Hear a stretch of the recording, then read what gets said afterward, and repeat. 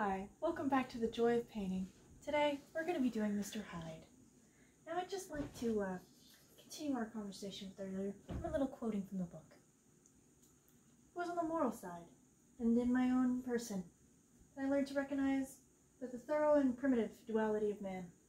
I saw that.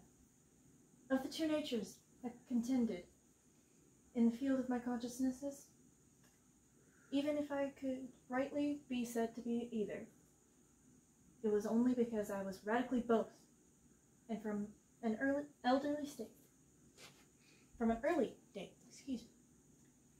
even before the course of my scientific discoveries had begun to suggest the most naked possibility of such a miracle.